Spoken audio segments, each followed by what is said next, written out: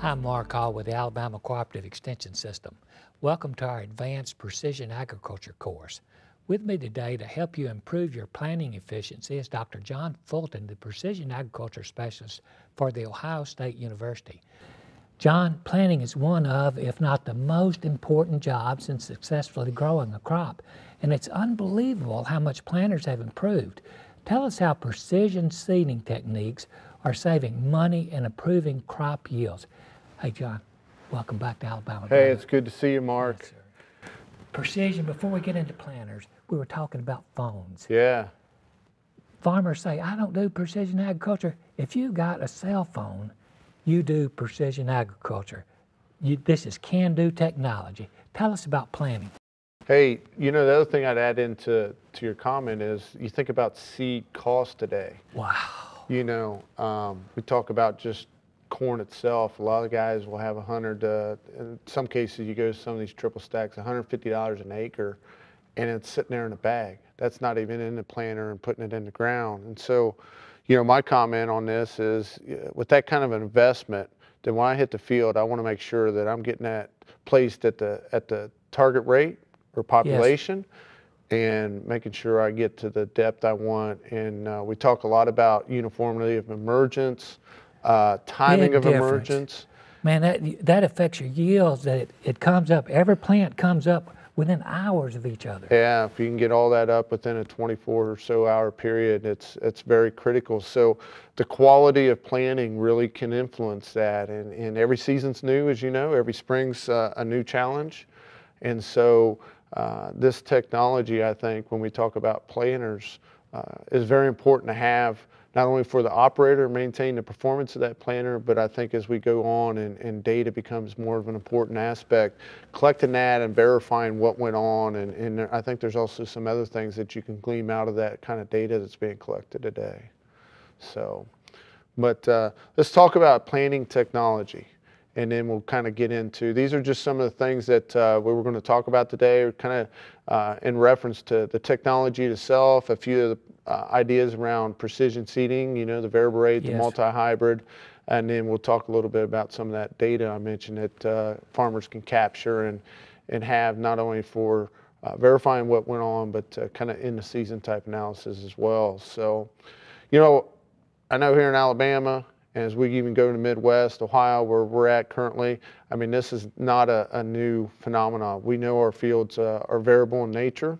A lot of that deals with the soils themselves in terms of texture, organic matter. You can see that in this. And so, but the real key, and we need a lot more science behind this, is how do I take advantage of that on a profitability perspective? How do I implement precision seeding, variable rate seeding, and be profitable? But we know it's out there. And certain years is probably going to pay off more than others.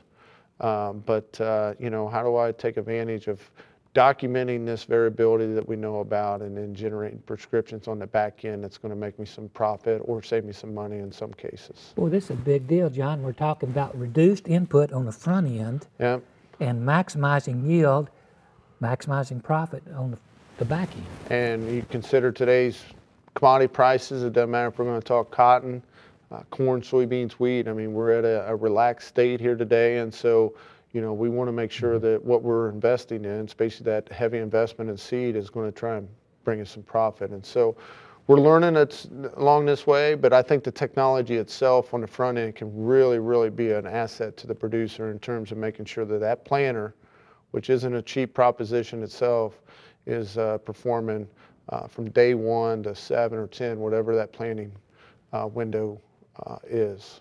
Make us some money, John. Tell us how to do it. Yeah, so you know, I just wanted to kind of, let's outline just some of the technologies when we talk about precision planting or precision seeding.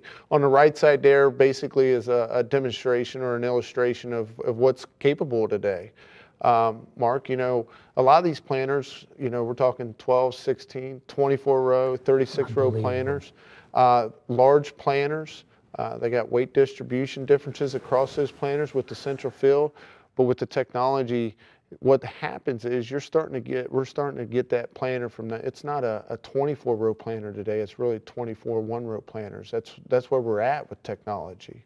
So The smart thing, and the first thing is that technology is smartphones and the information. I think we think about growers taking advantage of consumer products, smartphones, iPads, but getting variety information, hybrid information on these crops, having that at your fingertips to study, communicating, all that kind of information, as you know, either through an app or some of the basic texting and emails that come on. All of us, it seems like in ag now, are utilizing these as a way for either gain information or communicate. And today, some of these apps can talk directly to your machine, or you connect to your machine. So you can kind of check in if you're not in the machine, or you can kind of watch at a very detailed level of what's happening. Guidance technology, Mark, think about where we're at today versus 10, 15 years ago. But guidance today is air conditioning in these machines. It's embedded. It's there, and we'll talk about what that kind of savings, but in general, guidance is going to reduce and make sure you got straight rows, but it's going to reduce any kind of overlap or on those what we call marriage rows, not to make sure they get too far off. And so guidance today just is naturally a tremendous fit, and I think growers that are using these type of planters or watching their bottom line have already bought into and implemented. So guidance has been a great asset. We got bare braid technology. I don't know a planter manufacturer in North America today that either doesn't have it as a standalone already on the planter or a primary option on planters, but the ability to vary the rates. And think about this, Mark, we're not just talking about varying rates, but when I go out there and I'm planting variety A and B, and I want to just switch over and to change population based on the information, that's an easy task today. And so these drives gives you that capacity to make that change instantly from the cab and seamlessly. So that's an asset as well. Automatic section control or row control. We're going to get into that a little bit more, but that's been a tremendous benefit. And again, when I look at planters today coming out of the manufacturers, it's pretty much already on the planters. And you can talk to any grower and they'll tell you, hey, I've saved 10, 25% on my seed savings just by reducing that overlap. And that's money in the pocket, right? Yeah. So, but we'll talk about that even a little bit more. Downforce, we call it active downforce. We'll give an example of that here in a little bit. But growers basically running these large planters, the 16, 24, 36, even 48, keeping those row units in contact. Those gauge wheels pressed down in there to make sure that we're planting at the right depth. Active downforce, given the fact that we have variability out there in these soils, moisture differences, texture differences, that becomes very important to make sure that we're maintaining our target depth on our crops. The other thing is today for our no-tillers, row cleaners, I can adjust those from the cab. I can bring them up, and I tell you what, for our, even in our research running planters, that has just been a real asset. You don't realize with the terrain differences and the size of the planters, you can go from just, whisking away some of that corn stover or biomass that's out there to actually doing tillage. And we don't want to do tillage. Those things serve a purpose of getting that prior crop's biomass out of the way. Not for tilling. That's what those opening, we want the rest of the row unit to take care of what it was designed to do. So row cleaners, I can almost adjust those by sections today with some of the technology. Today too, I can plant two varieties or two hybrids in one field, Mark, and we'll show an example of that. Very exciting technology in the Midwest, very new. But again, thinking about profit, and if I can identify zones of high yield potential, well, let's get our racehorse varieties. Let's invest a little bit more in that area. And if things line up, I can maximize not only yield but profit. Whereas I got some of those areas that it does good in some years, bad in others. Maybe I want to be more of a low risk tolerant type variety, one that's a little bit more palatable in stress, but it's still going to give me kind of that median or above average yield regardless of the growing conditions. That's what that kind of technology can bring. And the last thing, which is the biggest thing when we think about planters, is just electric drives. And we'll give an example of that here in a minute, but using electric drives versus the old chains or hydraulics to drive those row units, basically you got a little electric motor on the meter itself today.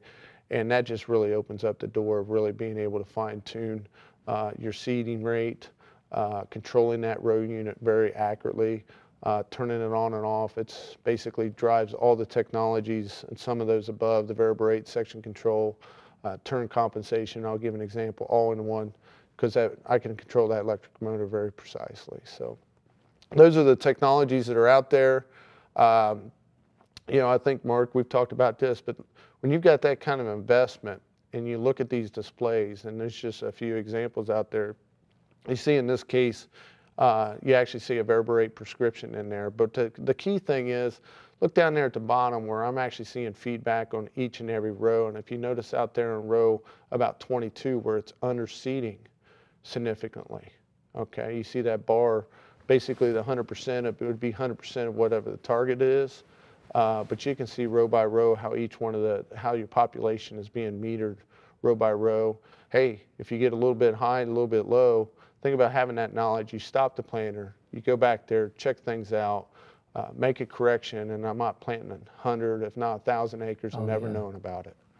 So this, to me, as an investment from a planting perspective, and a utility to really make the grower money, this is the key to have a really high-end in-cab display that can be utilized effectively. Again, my idea is day 1, whatever, day 10, day 14, I want to make sure everything's being done as that's in my control to the best of its ability.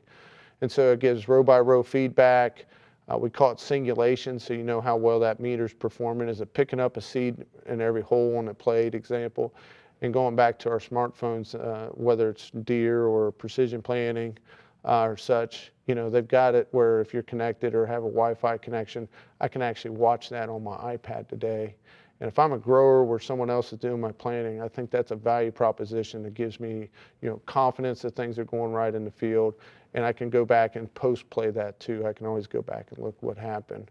The other good thing is I can enable on-farm experiments. You know, how many times you want to go out and do a seeding rate or a nitrogen trial or something like that. These things just make it so simple to set that up and retain records for that. So. Well, it'd be great for if a problem arises, you could look back and say, it wasn't seeding because, you know, we got this record. It's something else. What else is going on? That's right. And having that information, you know, if you don't measure it, you don't know. Yes. All right. Or if you don't have the ability to visualize it, you never know. And again, you know, you just look at what the companies have done to improve planting technology. It's the fact that we're collecting this information or visualizing in the case of a display to make those corrections and ensure that things are working properly. So display's #1 technology. You know, Mark and you we worked on this together a little bit, but section and row control, we talk about how much savings it provides. Just an illustration again of what it does. I mean, it goes from me having to turn that planter on and off manually, making that decision from the cab, and maybe doing that over a 8, 10, 15-hour day, to using it all based on GPS. And the idea here is, as you plant, that display, what we call a coverage map, is retained, so it knows where it's been planting. So anytime a portion of that planter or a row goes into an area that's already pre-planted, it just automatically shuts it off. So, but the interesting thing that I think that we learned during our research here when we worked on this is it not only gives us savings, and there's a 4.3, 4.4% on average savings with this technology, and it could be high as 10, 15% in these really odd shaped, you know, it's all dictated by shape and size of the field, so it can be a lot higher. That's just on average, but we don't think about the yield loss and the harvest loss in those double planted areas. And that goes for cotton or corn. And when we research this, in this case, we've got an example of corn, but the yield loss in those areas that are double planted is 17%. There's a lot of reasons for that. Competition, plants a lot closer together, not getting aerated. There's more incidence of disease, et cetera, that can happen. But then the other thing is, when I go around the field and I get into those double planted areas, you know, there's going to be the snouts pushing stalks straight down, and an ear is a lot of kernels to be lost, and that's 6 times higher. John, to me, it's more important for corn. You know, soybeans can compensate a little bit, cotton can compensate, but corn, if you don't get it planted right, That's it. Yep, that's right. And the nice thing, and there's a reference here to the publication we put out at Auburn, but the cotton data is in there. There's an advantage to this in cotton as well as far as it relates to yield and even harvest loss. And so there's savings, but there's also these other components you got to consider. So you talk about making money with technology. You know, the idea, whether it's section or row control, has become pretty much a 1, maybe 2 year max type payback. I mean, it's almost a no-brainer today. So that's one of the key technologies. Talking about variable rate or rate control, this is just an example of a hydraulic drive.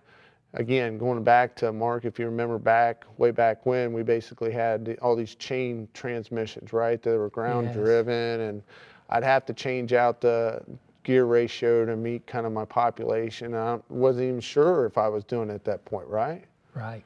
But with this feedback and the ability to drive that, this is a hydraulic motor, like I mentioned as an example. And again, any manufacturer building planters today, a lot of the ones, if they're not using electric, are equipped with these hydraulic drives. So we just want to kind of illustrate that here to folks.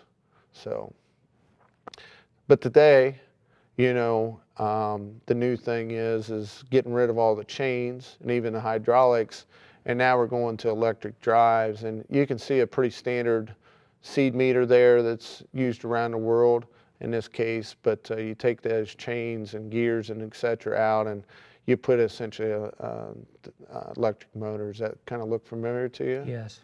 Very similar that you might find on your windshield, isn't it? Yeah.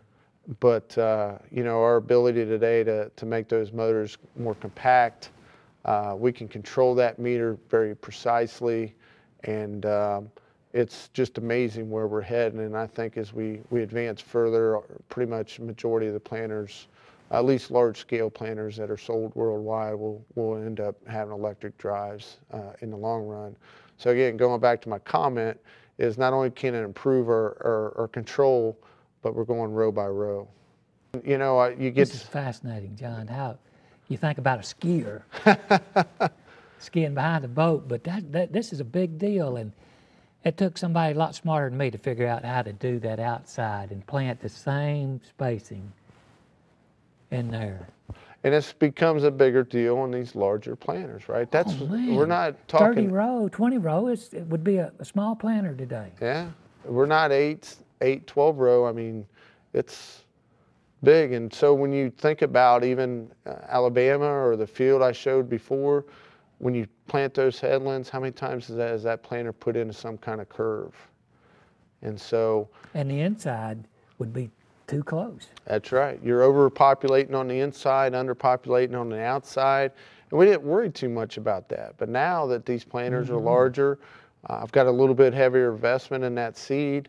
And I think this is, again, naturally, a lot of this technology will give you this turn compensation.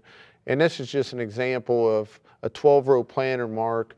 We did a little bit of research and found out that without turn compensation, the difference between the population on the inside, row 1, versus the outside, row 12, was anywhere from 8 to 20%, depending on the curve, you know, the radius of the curve.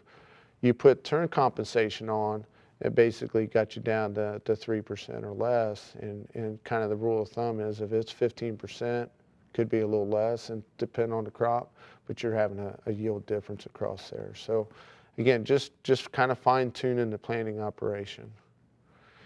And then the last thing here, and we'll take a kind of change and pivot to kind of talking more on the data and using variable rate, but the newer thing, again, going is active downforce. And we used to have those mechanical springs that we could adjust to maintain contact, but now we either put basically an airbag or a hydraulic cylinder in there. Hydraulics are becoming more popular today, but actually to maintain the down pressure on that row unit that ultimately is trying to keep that the gauge wheels and the opening disc and everything engaged and running at the proper depth and downforce. And so I just think about all the field variability that a planter can run into. When we think about moisture, we talk about texture, combination thereof. how do you manage that and ensure that that's you know, getting planned properly and not causing compaction? A lot of moving parts, a lot of variability. A lot of variability, and so this is a kind of technology that can help maintain a common downforce on those gauge wheels across that planter, and we have found that being a very valuable and a value add to the planting operation that can pay off in just a few years for growers that want to implement it. So that's kind of a quick overview, Mark, of just technology itself. And we think about section control, we think about downforce today, a good display in the cab, for example. Those are very key ingredients, I think, especially for growers to consider if they want to. It's not only technology, but it's technologies that can bring some profit back to their farmstead. So. Thank you, John. We're going to talk. This is a question. We're going to talk some more about planting. Yes. We're going to come back and talk some more about planting. Please watch our other videos. We've got several videos on production agriculture, but we're going to have another one on precision planting in just a bit.